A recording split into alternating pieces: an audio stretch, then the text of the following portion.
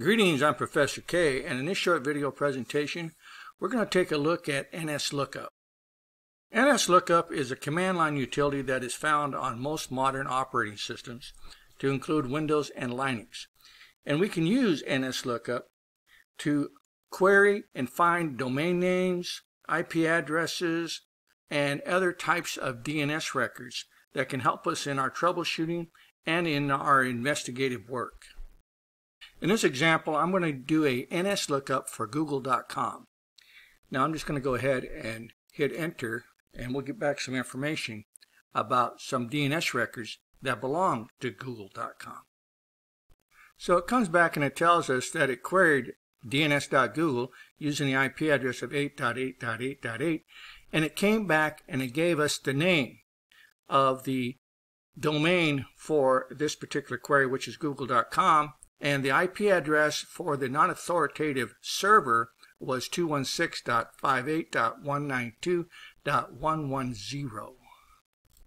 This is the non-authoritative answer, and what this means is when a name server is not in the list for the domain you did a lookup on.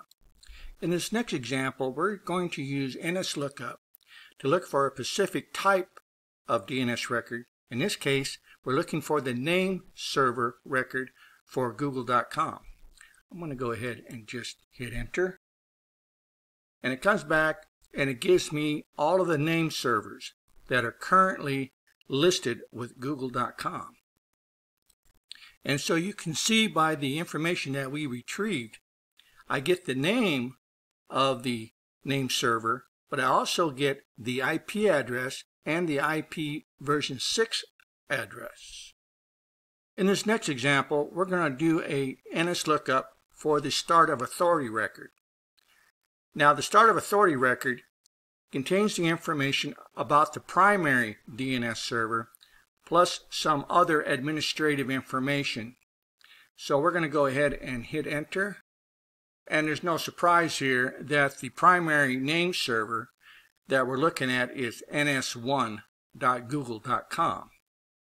And you can see all the other servers that are listed as secondary to this primary name server, NS1.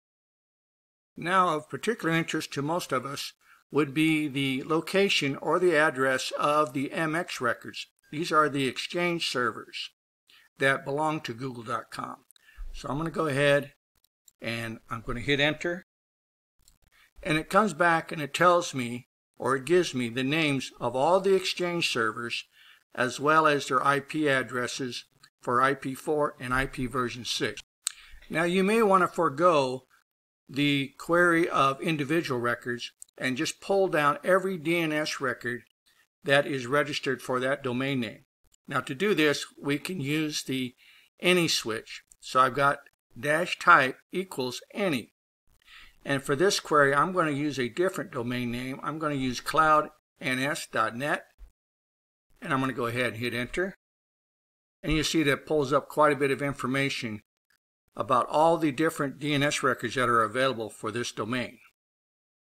Now once you have all this information, you can pick and choose which records you want to further query to get more information about. Now another great switch that we can use with NSLookup is the debug. In this example, I'm going to use NSLookup space -debug space the name of the domain. In this case, I'm just going to use google.com.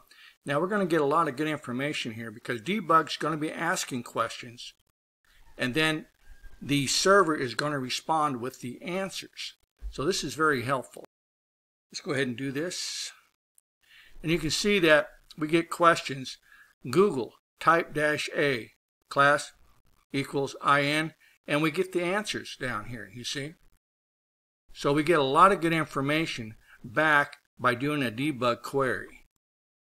So in this short video presentation, we got to look at the NSLookup command line utility. Now this is a good utility for administrators. It can be used for troubleshooting problematic networks and problematic areas with our DNS servers and our DNS records that are located on the internet. So if you have any questions or you have any concerns about anything that was covered in this short video presentation, Please don't hesitate to reach out and contact your instructor, and I'll see you in my next video.